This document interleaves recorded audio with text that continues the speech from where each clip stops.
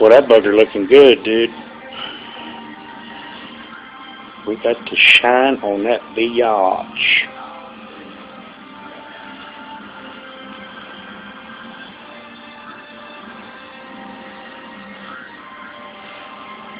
I think Sean will be tickled shitless.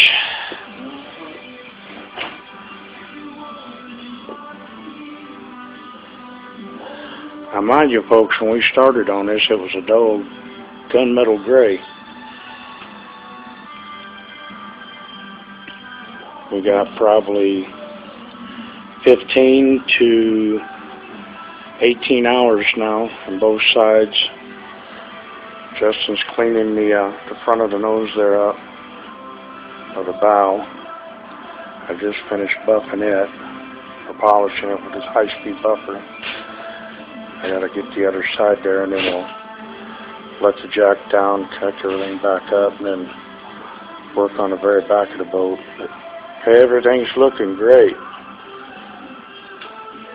Are you happy with it, Justin? So far, yes. Yep. A lot of work in this boat, man, I'm telling you. But this is our shop. This is where we detail cars, trucks, motorcycles, gel coat boats.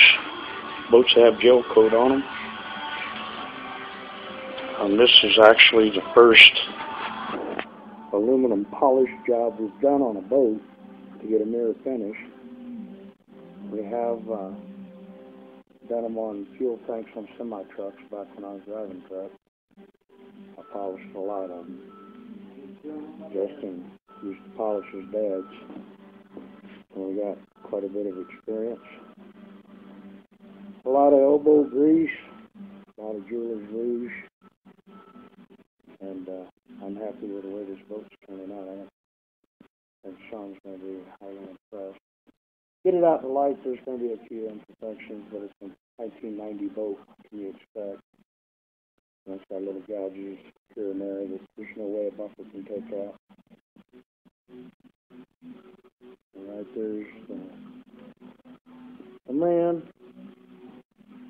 He's kind of the car guy.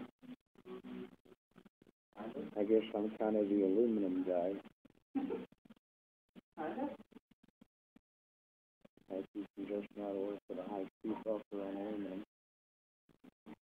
And I think he's even impressed with the shine that you can get on these things. This is a 16-footer bass tracker. That's a Pro 17, I'm sorry, 1990. And it's never been cut before. It was gray. Gray aluminum, now it's mirror shine. Something like this on a first cut would be about $450, $500 on the first cut. Every 3 months, 4 months or so, you bring it back in to keep it maintained. It'll only be about 100, 150, depending on if you get it out of the water and power wash it off before you put it up so it don't get water stains on it. Water stains really is what costs a lot to get off. It takes so much time. Anyway, hope you like this little video. I'm going to cut it off, get it uploaded.